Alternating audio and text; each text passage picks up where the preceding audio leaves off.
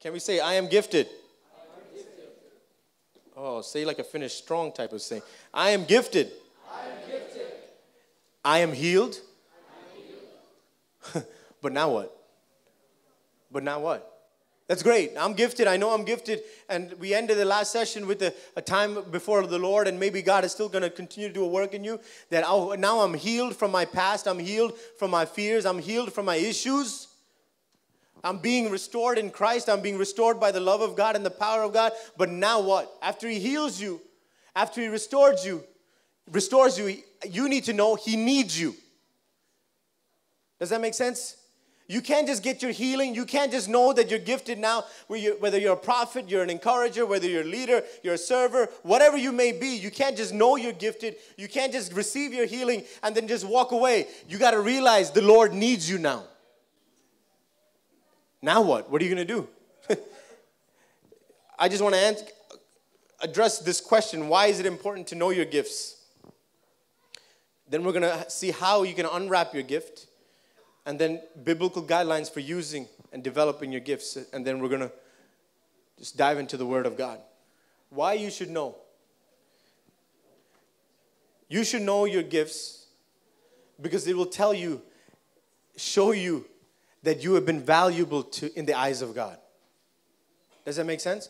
You are valuable in the eyes of God. Took time out of His schedule to create you. And not only create you, but He invested a gift inside of you.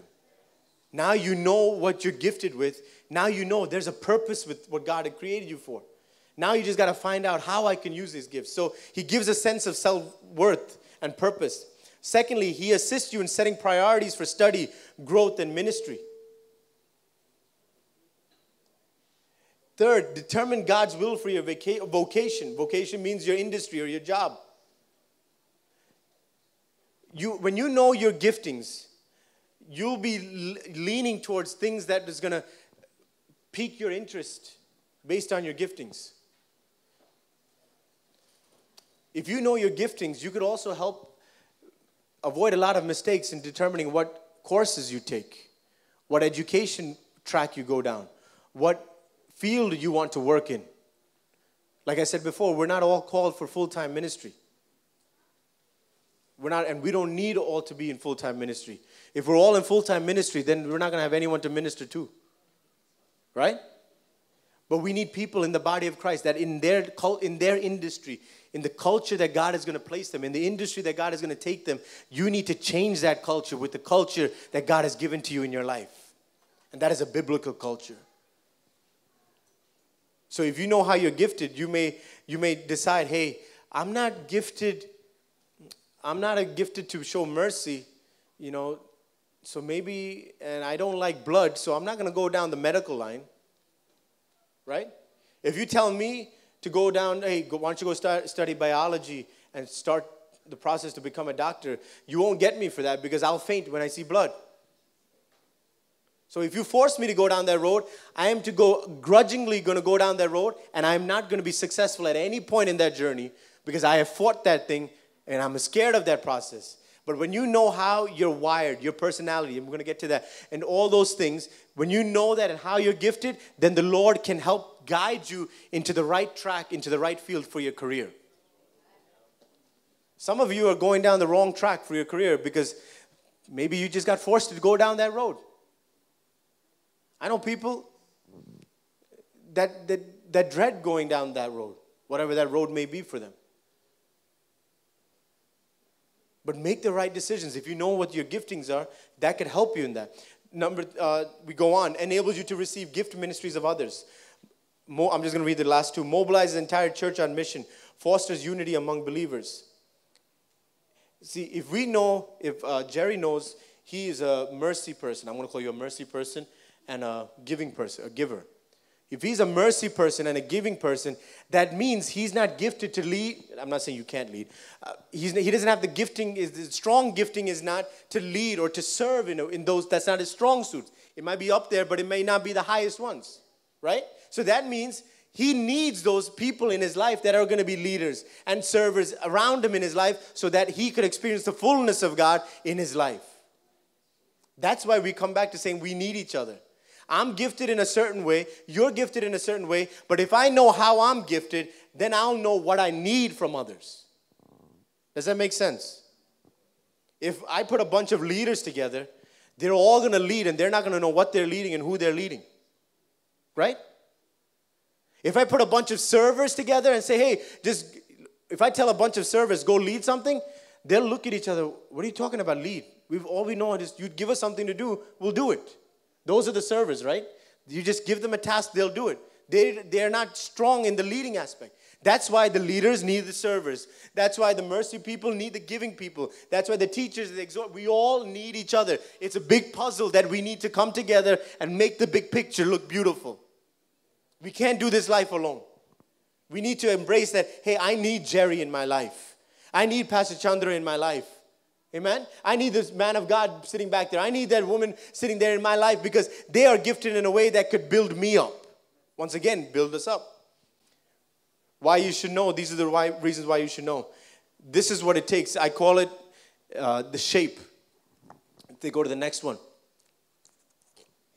Unwrap your gifts. You know,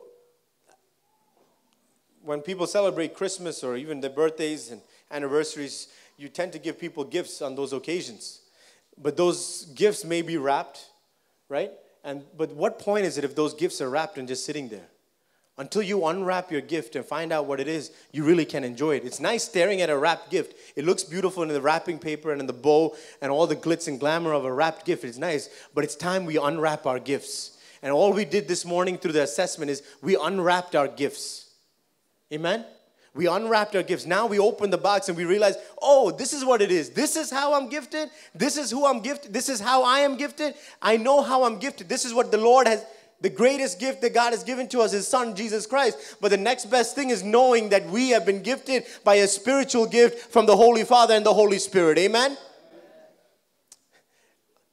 Your spiritual gifts, which is an endowment of grace upon us, as we learned already. Your heart. What does that mean, your heart? For me, I just jotted it down like this. Sometimes we have a passion for certain things, right? Our heart passions gives us a satisfaction. Hey, I have a passion for the media team.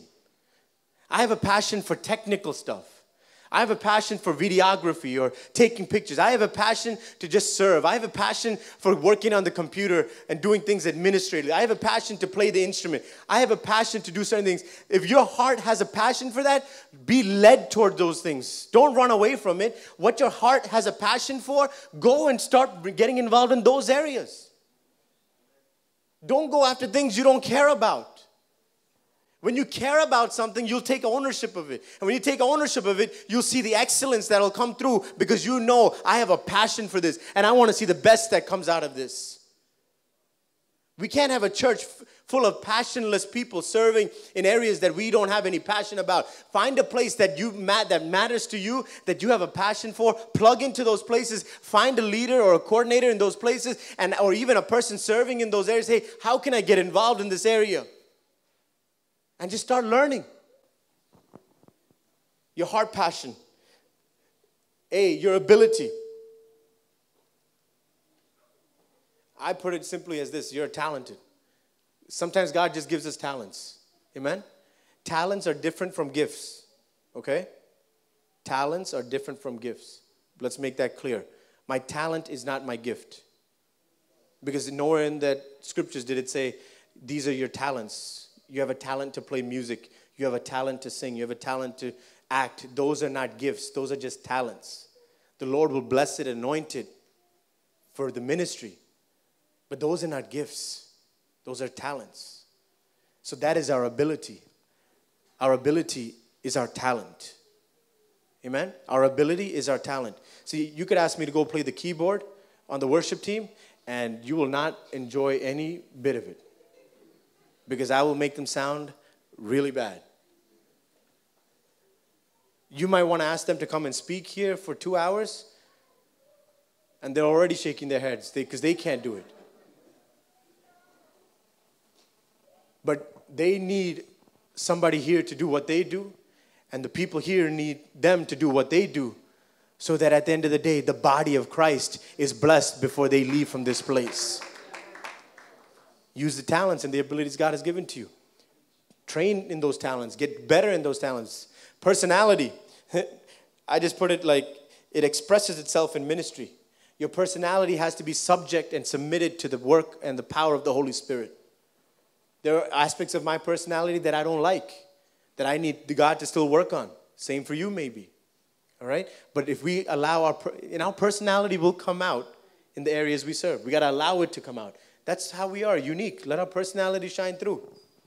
If you're grouchy, don't shine through. Personality. Letter E, experience. I just would say like cooperate. Cooperate with God. Experience. Cooperate with God. Your cooperation with God is necessary. That means in your experience, your life experiences, you have to learn to trust God. If you can't trust God through your life experiences, because every life experience can turn into a testimony to bless somebody else. But we have to decide if it will or not. So trust God. That even like Joseph, his brothers try to put him down in a pit, destroy him, kill him. But he can, at the end of the day, come back years later and say, what you meant for evil, the Lord has turned it around for good. Amen? So let our experiences have a message.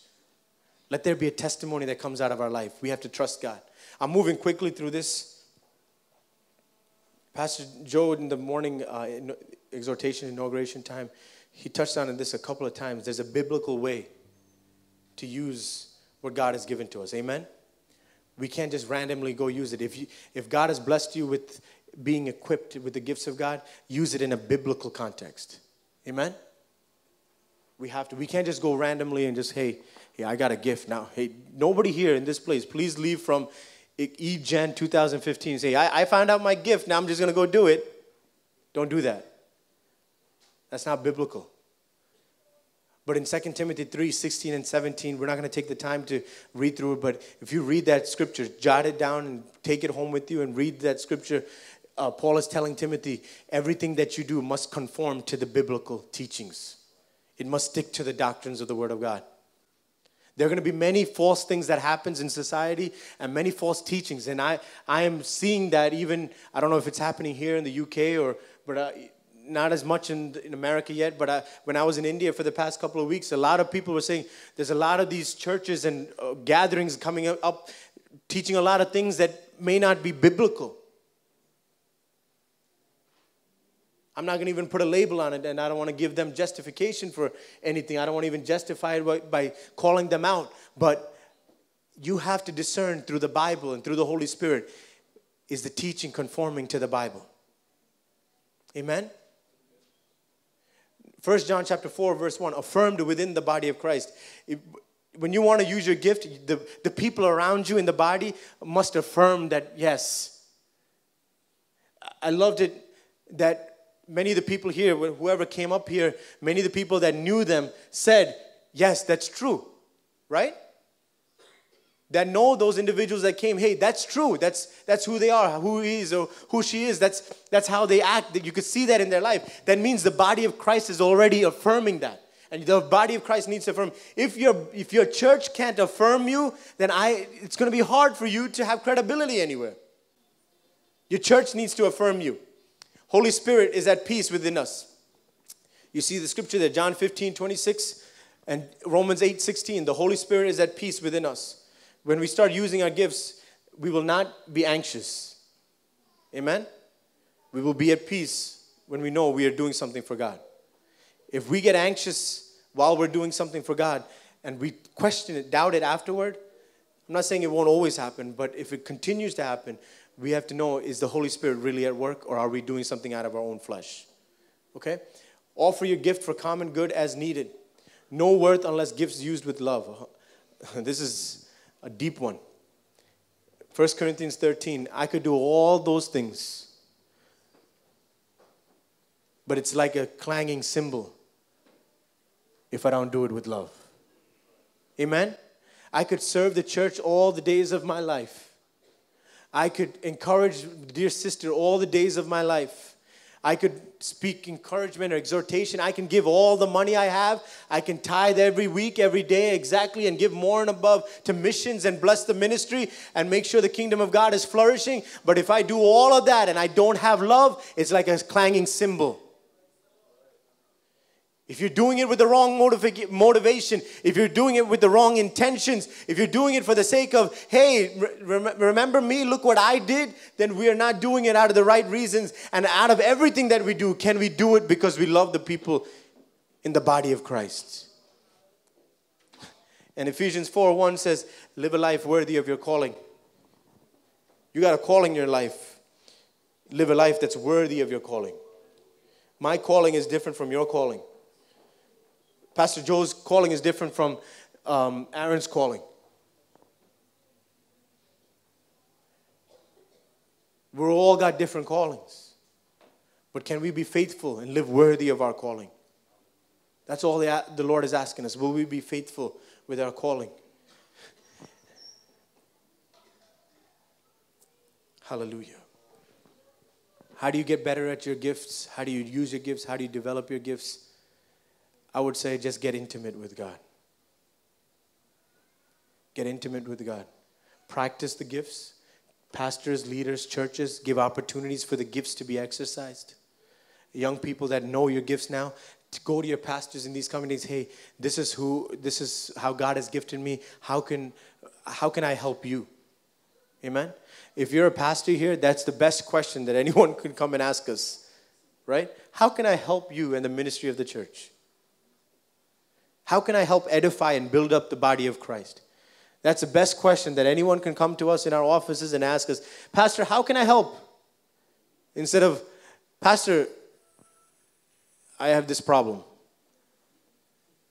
Or this person said something. Or did something. He looked at me the wrong way. I don't know what issues you have here.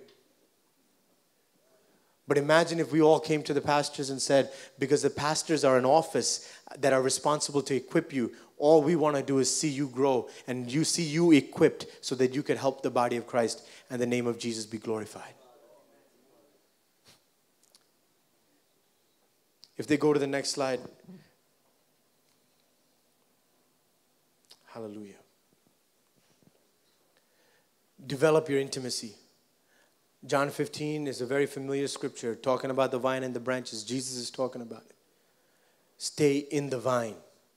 You want to develop your intimacy. You want to develop your gifts. Let God help you develop your gifts. This is something that I said back home in our church on a Sunday message back in December. And it was in the context of Mary and the angel and God himself. When she found out that she's going to be used by God to give birth to Jesus. And I was talking about that story, and in context of that, the intimacy that one has with God. If you are intimate with God, if you're intimate with man, you can do the possible. But if you're intimate with God, you can do the impossible. What the Lord has said is impossible in your life. I promise you, if you start getting intimate with God, God can open up doors, bring down walls, and make sure that all that is impossible becomes possible because you are now intimate with God. It was impossible for a virgin to give birth, but she got intimate with God. And when she got intimate with God, the Lord said, if you're intimate with me, I can do the impossible through you. Some of you have been called to do the impossible. Some of you have been called to pray the impossible prayers, dream the impossible dreams, and do the impossible things. But you can't do it thinking you are going to get intimate with man and get intimate with the church. You got to get intimate with something and someone that is higher than any of those things. You have to get intimate with the Heavenly Father. And when you get intimate with the Heavenly Father, when you get intimate with His Son, when you get intimate with the Holy Spirit, watch Him do the impossible in your life and through your life. We want God to do the impossible in our lives. Lord, heal me. Lord, bless me. Lord, take care of me. Lord, do this for me. Open this door. Close this door. But imagine if we said we were not selfish enough to say, hey, God, take care of me. But Lord, use me, oh God, and do the impossible. Can we take over London with the name of Jesus Christ? Can we take over Scotland and Glasgow? Can we take over Manchester? Can we take over the United Kingdom and the Ireland? Can we take over Long Island and New York? If we can, we have to get intimate with a God that can only do the impossible. Amen. To do the impossible, get intimate with God. Teaching time's over. I need you to pray for me. Can we take a moment to pray? Come on, close your eyes all over this house. We're going to finish strong. In the next half hour, we are going to finish strong. We're going to leave this place stronger than we came into this place. If you believe it, cry out to God right now. Don't look at me. Don't expect anything from me. I could feel it, but can you see it? I just dropped one. I'm holding something in my fingers. You know what it is? Can anyone see it? What is it? You can see it. What is that? Mustard seed. Mustard seed. It's a mustard seed. I got a whole bunch of mustard seed here. I think each one of us can take a mustard seed. And I believe some of us will take a mustard seed today. We're going to leave with a mustard seed size faith that faces a humongous wall. This mustard seed you can't see, but the wall you can, right? The mustard seed you can't see, but the wall you can, right? Jesus said, if you have the faith the size of a mustard seed, you can tell this mountain to move and it will move. If you have the faith the size of a mustard seed, I could stare at my wall and say, wall, you must come down. Wall, you must get out of the way. Or God, you must help me get over this wall in my life. Some of us, we come to a point in our life where we have hit a wall. Right? We've hit a wall. We've hit a closed door. We're looking for a next move by God. We're looking for the next opportunity by God. We're looking for the next open door. God, open this door in my life. God, open this way for me. I need you to move in this place. But what you see is not any opening, but all you see is a wall that closes that path for you. But once again, I tell you, you can't see it, but you can feel it. It's the size of a mustard seed.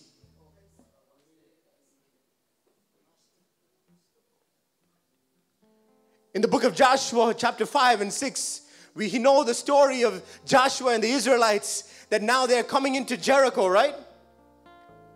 Moses has now died, and now he's coming into Jericho leading the Israelites, and they've come into Jericho. They're coming upon Jericho, but they come into Jericho and see, wait a minute, the promised land is inside these walls. But wait, God, you said this is our promised land. How come you put up a wall in front of us when we were right about to step into our promised land? Some of you have been led by God to a certain place. You have been led by God to a certain point in your life, knowing you know, and you've been trusting God. God, you have led me to a promise. But as soon as you're about to experience that promise in your life, either God or the enemy will put up a wall right before you step into your promise. Hallelujah. You walk into your life, you walk through your life, and you're right about to step into your promise, but as soon as you're about to step into your promise, there's a wall that you have to face. Let me tell you one thing, before you experience your greatest blessing, you're going to have to go through your greatest breakthrough. Before you can experience the greatest blessing that you've ever experienced in your life, you must go through the biggest breakthrough and the biggest challenges. That sickness comes in right before. That layoff comes in right before you're about to experience it. That failing grade comes in right before. That child that has an issue comes in right before. That marital issue comes in right before. Every question, every doubt, every confusion comes up right before you're about to step into your promise. Spirit of the living God. Joshua and the Israelites was about to step in. They were about to step in. But then they saw this wall and they said, what do we do? Joshua didn't know about Jesus' saying because Jesus had not said it yet. But I want to believe he had a mustard seed sized faith. We get the advantage that Joshua didn't because we know everything Jesus said. Even when we know the playbook, even when we know the guidelines, even when we know every aspect of how we can live and how we can attain the promises of God and how we can remember the promises of God and how we can experience the promises of God. Even though we got all the answers in here, we sometimes ignore to go to the playbook. Joshua didn't have this playbook. All he had was a Moses that said and told them, and then the Lord spoke to him in chapter 1 and said, do not fear, do not be discouraged, do not be afraid, be strong and courageous and stay in with me, stay in my commands, follow every command that I give you, do not go to the left or to the right, but you stay with me, you remain in me, you get intimate with me, and when you're about to go into your promise, even though you're going to face a great challenge, you will see the God of the impossible show up. Spirit of the living God.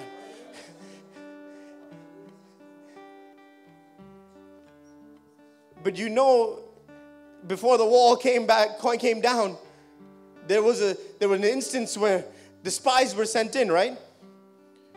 I'm not going to go through reading the scripture just to save on time. The spies went in and they found this woman. Oh yeah, this woman. She had a past. She had a label. She was the harlot, Rahab. Hallelujah.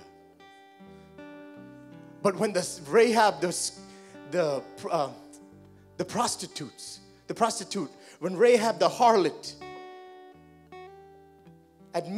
admitted before the spies that your God is the only God that we know in this promised land or in this land that is about to become yours. On this side is Jericho, okay? This side is Joshua and the Israelites. This side is Jericho. When Rahab on the inside knows that the people are afraid because they know that God is in control, that God is about to do something miraculous. They knew it before they knew it. Amen? The people inside the walls of Jericho knew before the Israelites knew that the walls were coming down. Your enemy is going to know. Your enemy is going to know. Your enemy is going to know his days are numbered. Your enemy is going to know he can't hold you anymore. Your enemy is going to know. The devil's going to know he has not got a hold on you anymore. I'm afraid the enemy knows, but the church doesn't know. Imagine if the church knew. Imagine if the church of Israel knew. Hallelujah. So they knew, Rahab knew, and Rahab made a decision. Hey, spies, listen, I'm going to help you out here. I know God is going to do something, and I know we can't be saved from this, but I'm going to help you out here. If it's okay with you, I'm going to help you out here. I'm going to allow you to, they're coming after you now. The army that's in Jericho is coming after the spies. They're going to try to find you, but I'm going to let you out of this place. You can hide here, and then you're going to be let out of this window in my apartment on the top of the walls of Jericho. You're going to be let out and let down by a scarlet cord. One thing you need to know, whether you're on this side of the wall or on that side of the wall, one thing you need to know, you need to rest in your faith. So what did Rahab do? She did her part. She believed, she confessed, and then she said, hey, I'm going to help you out. And she let them go through it, and the spies went through and they let out. I'm just fast forwarding here. And all she could do, I don't know the time gap between that scene and then where the walls came down, but all she could do from that point where she helped them and let out the scarlet cord so they can get out, all she could do was what? Could she have put a committee together and figured out what are we going to do next? Could she put a conference together on the top of the walls of Jericho and say, hey, we got to equip ourselves? All she could do with her family, it says she got all of her family together, and all they could do was in their living room sit and wait.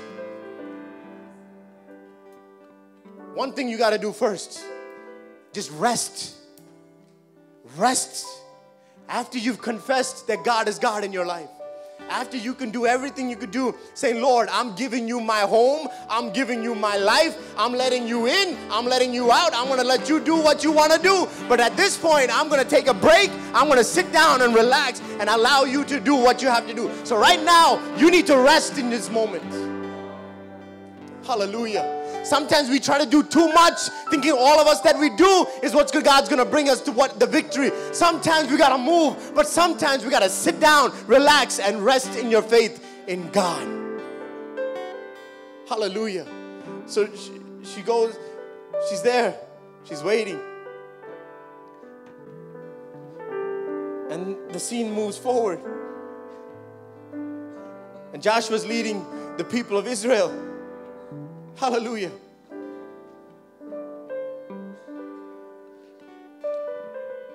And they lead up to the wall. And they start to walk around the wall.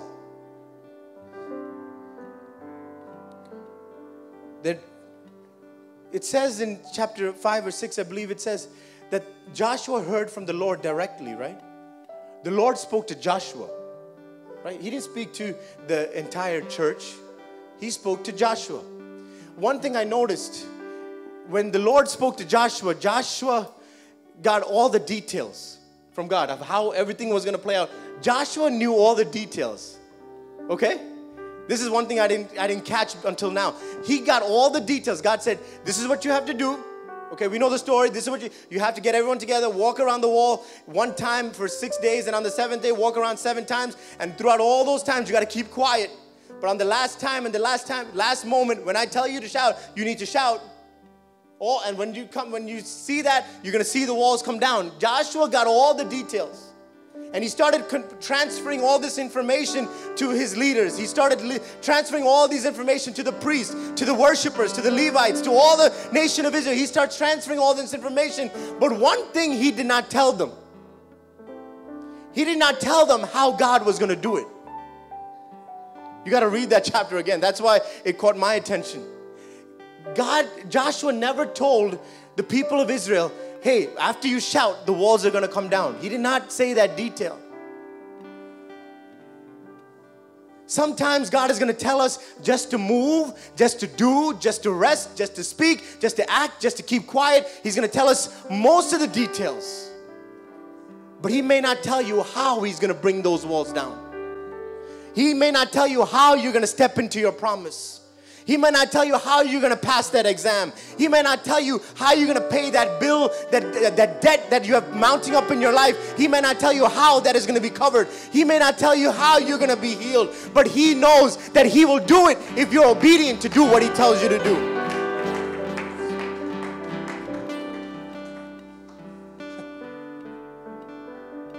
So they come, they walk around.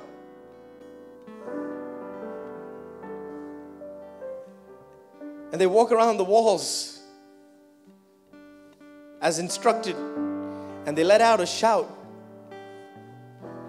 And the walls came down. And I thank God for the Holy Spirit that even through the worship in the midday, and then also through a couple of the songs that were done, through the action songs, some of the programs there during the talent demonstration, they spoke about the walls of Jericho coming tumbling down and down and down and down. The Holy Spirit is in control here today. The walls are coming, are tumbling down and down and down and down. How many of us believe that? You need to rest in your faith. And there's another thing there. We have to capture from that scene before we get into our promised land. We are righteous by our faith. We need to rest in our faith. We are righteous by our faith. You know why? I need a scarf. Anyone have a scarf? A lungi? What is it? A chin? What is it? Oh, thank you. Imagine this is red. Okay? For the sake of argument, this is red. This is hanging there. Where is it hanging from? From the harlot's house. Where is it hanging from? The prostitute's house. When Joshua and the Israelites came in and the walls start coming down, and they said, remember that promise we made to that prostitute called Rahab? Go and spare that home, that family. They were sitting in their home, in their living room. They heard the rumbling of the walls starting to shake. They saw everything, the destruction that was starting to happen. They saw the people that they were doing life with starting to be destroyed. But they just had to sit there, wait and relax and rest in their faith. Not just in their faith in the spies, but faith in the God that she admitted to. And what happens? Here's where mercy triumphs over judgment. Because when Joshua and the people of Israel came into that land and they were looking for that prostitute's house, they were not knocking around or saying, hey, where's Rahab? Were they? They're not asking around, hey, did you see Rahab? Did you see Rahab? Did you see Rahab? They can't do that. Because Rahab is hiding with her family inside the house. But all they can do is look for the house with the scarlet cord hanging outside the window. When people are looking for who we are in the past, God is looking for, are we righteous in the blood-stained life and in the Christ of Jesus Christ? When people are going to look for our old Rahabs and our old prostitute labels and our old failure labels, I tell you this evening, by the Spirit of the living God, He's not coming to look for a Rahab, but He's looking for somebody that has been covered, that has been stained, that has been sealed in the red blood stain of Jesus Christ. Who wants to be stained by the blood of Jesus Christ? Oh, who wants to be cleansed by the blood of Jesus Christ? When you're covered in the blood of Jesus Christ, they cannot see the old sea. They cannot see the old Linson. They cannot see the old Jittu. They will not see. They cannot see, because all they see is a blood-stained life covered in the precious blood of Jesus Christ. Oh, the world doesn't see the blood-stained life. They still see a little bit of us. But today, tonight, I tell you right now, by the Holy Spirit, I tell you right now, somebody needs to hear this message right now. Oh, somebody's been looking for a Rahab. You don't need to look for a Rahab. You need to look for the house that has been holding out the red scarlet cord that signifies the presence and the love and the sacrifice of Jesus Christ. Thank you, Lord. Listen, your faith doesn't make you righteous. Your home doesn't make you righteous. Your heritage doesn't make you righteous. I'm a third-generation minister. That doesn't make me righteous. But my relationship and my intimacy with Jesus Christ makes me righteous. Christ alone makes you righteous. Will the world see the scarlet cord? The world must see the scarlet cord. Oh. Thank you, Jesus. Last but not least, the story, we said they already walked around the walls. There's something that we need to do.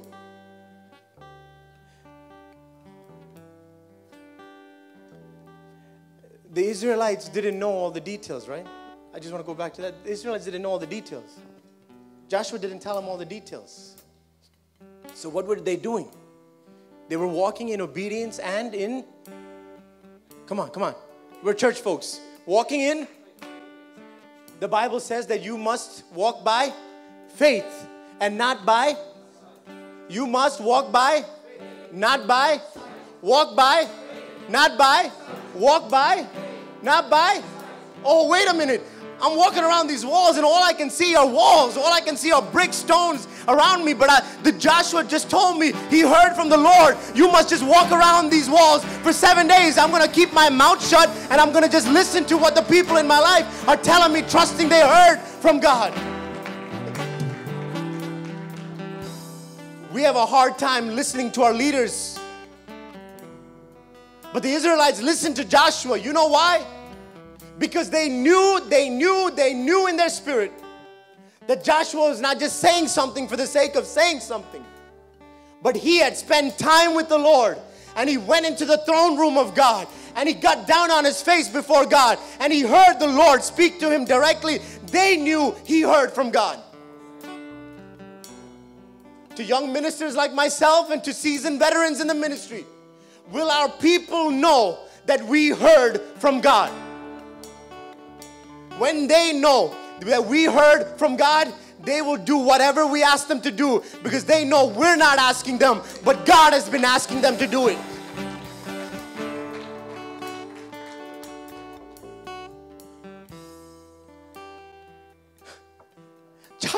Joshua tells them, they do it for 6 days. They walk around singing, and they can't sing. They're just going around, and they just silently walking around for 6 days, once a day.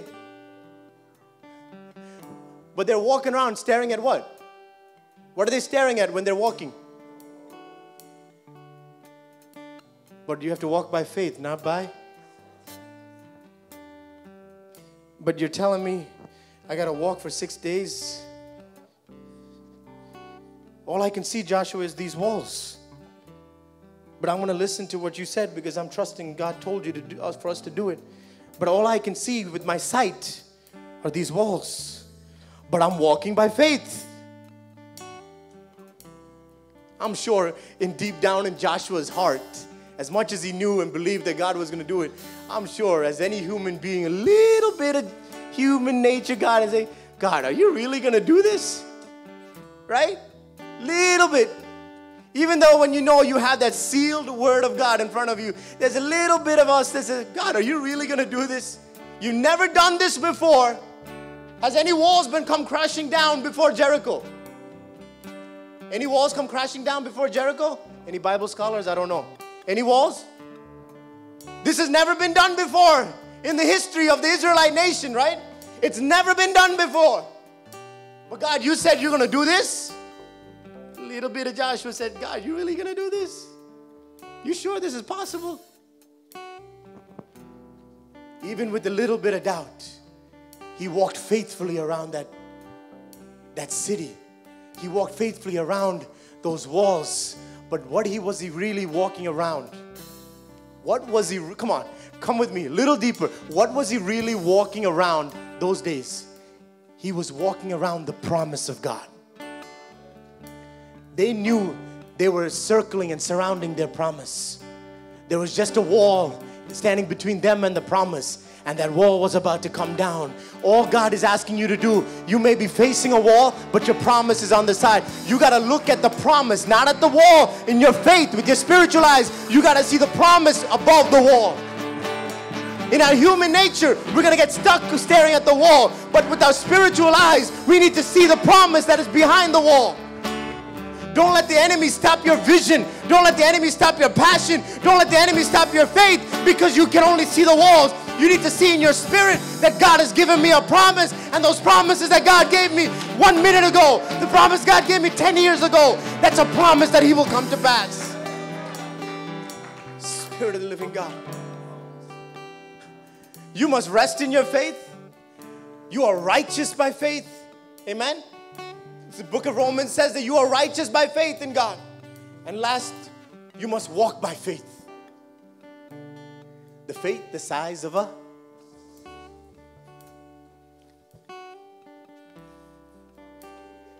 they walked. Thank you, Jesus. And the walls came down. The God of the impossible showed up.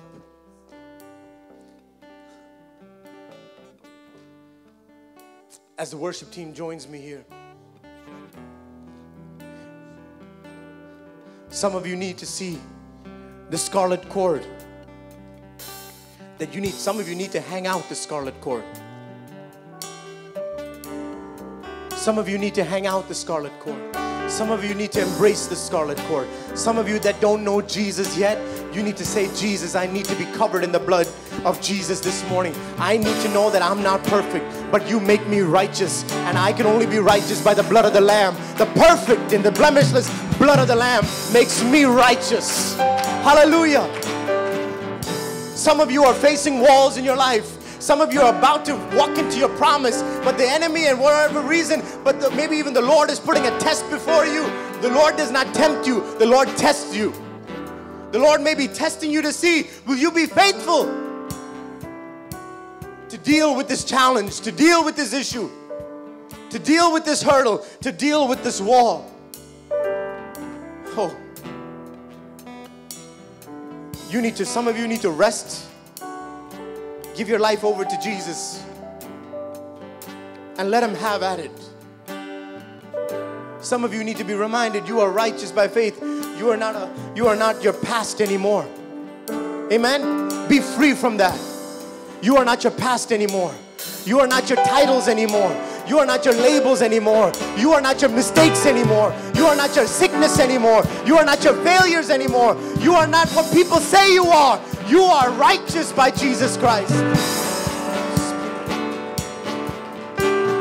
And then there's a last group of people. You need to walk by faith. Your walls may not come down on the first day that you pray. You just need to be faithful to say, Lord, I don't see the walls, but I see the promise. And I'm going to stay faithful to you till I see that promise. Imagine if the Israelites stopped after 6. If they stopped after the 6th day, they said, hey, this ain't working, I'm going to go home. This is not for us. Then they went to another place. No, they pushed, they persevered. They could have got depressed because there was no response from God for 6 days. Even on the last day, they walked around tired and weary, wounded, and they might have said, I'm going to walk around 6 times around that wall, around that city, around that promise for 6 times on that last day. But on the 7th time, I'm going to make sure that at the end of that 7th round,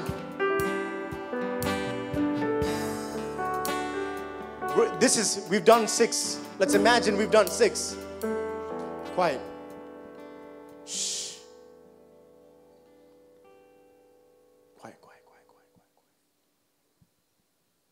This is the silence that was there for 6 days and for 6 times around that wall. Pin drop silence. That was the command of God. But for 6 days and for 6 times around that wall on the 7th day, I believe every time they rounded that wall, there was a praise that was being built up on the inside. There was a worship that was being generated on the inside. There was a gratitude, a shout that was getting ready to come out. Hallelujah. There was a shout that was being birthed on the inside. But it could not come out until the appointed time. But after the 7th time on the 7th day, when Joshua gave the command to the entire nation of Israel that was circling around, not just the walls that they could see with their spiritual eyes, but with the promise that they were circling, they could see, and they were about to release a great shout. And with that great shout, the walls came a-tumbling down. We've walked 6 days quietly. We're on the 7th day, and we're about to close up this service. And we're about to close up, figuratively, our last part of the walk around this promise is happening right now. And we've come to the last 7th circle around that promise, around that wall, in that moment right now. I want us to go back into this story. And if you allow me just to play the role in this drama of a Joshua, do you mind? Is that okay? Can I play the role of Joshua in this drama? Is that okay? I'm going to instruct the body of Christ, the nation of Israel, the church of God, the blood-stained children of God. Whatever you've been storing up on the inside, whatever has been rising on the inside, there's a generation that's rising up, but inside a generation there must be a worship that rises up. in this moment, as we stand to our feet, on a count of 3, if you allow me to play the role of Joshua, and I will count to 3, can this YPE 2015, can we close this time, this day, this conference with one of the greatest shouts that you could ever give unto the Lord? Shh, not yet.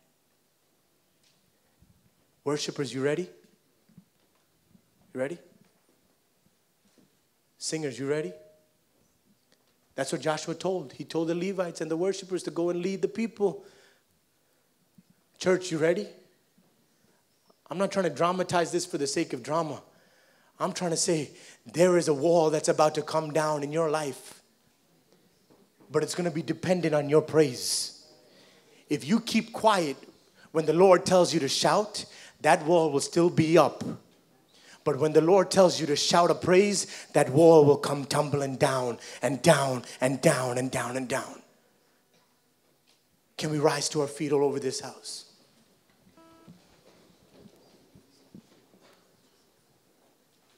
This is the last time. We've come to the last time. Stop. With our eyes closed all over this place and with our hands lifted high.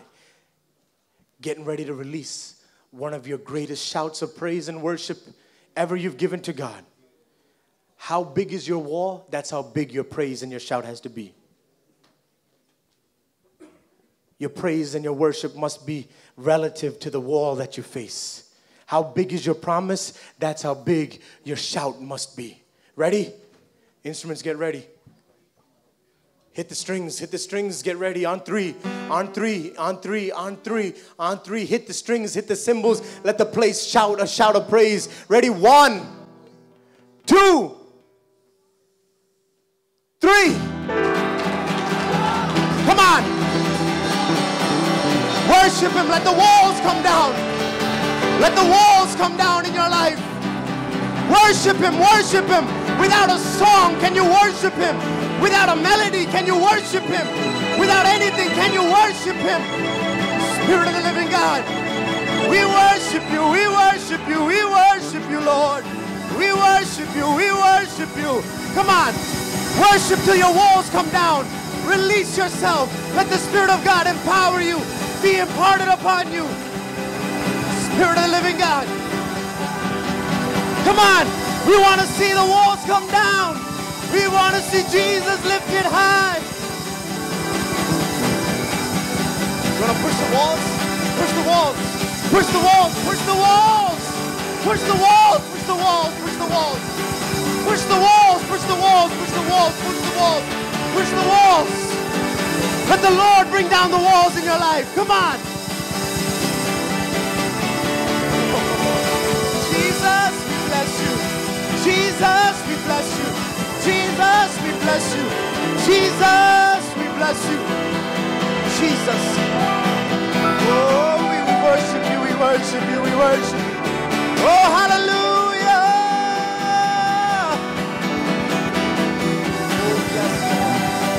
Oh, yes, Lord. Oh, yes, Lord. It just takes a mustard seed size faith. Somebody that's facing a wall in your life, I want you to come and take a mustard seed right now. Take a mustard seed right now. Come out of your seats. Some of you that's facing a wall in your life, step out of your seats. Pick up a mustard seed right now. Come on. Who needs a mustard seed size faith? Spirit of the living God. We want to see Jesus lifted high. We want to see Jesus lifted high. We want to see Jesus lifted high. Who wants to see Jesus lifted high? Who wants to have those walls come tumbling down and down and down?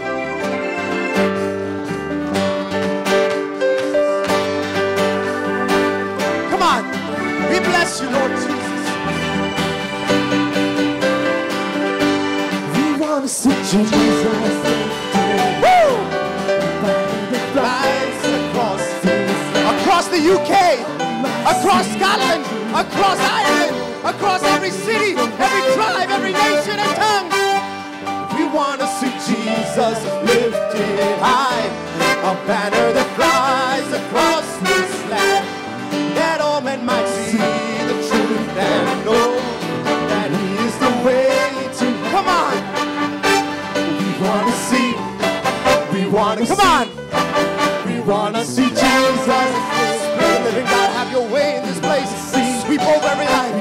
heal every soul, oh God. Release your people to walk by faith and not by sight. We want to see Jesus lifted high, a banner that flies across this land, that all men might see the truth and know that He's the way to heaven. We want to see Jesus lifted high, a banner that flies across this land, that all men might see the truth and know that He's the way to heaven. Come on, let's go! We want to see, we want to see, we want to see Jesus lifted high. We want to see, we want to see, we want to see Jesus lifted high. Come on, keep worshiping.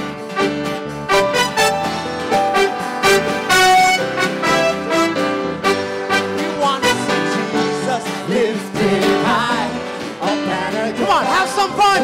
You're going home now, so might as well have fun and go home. See the truth and know that He's the way to heaven. We want to see Jesus lifted high, a banner that flies across this land, that all men might see the truth and know that He's the way to heaven.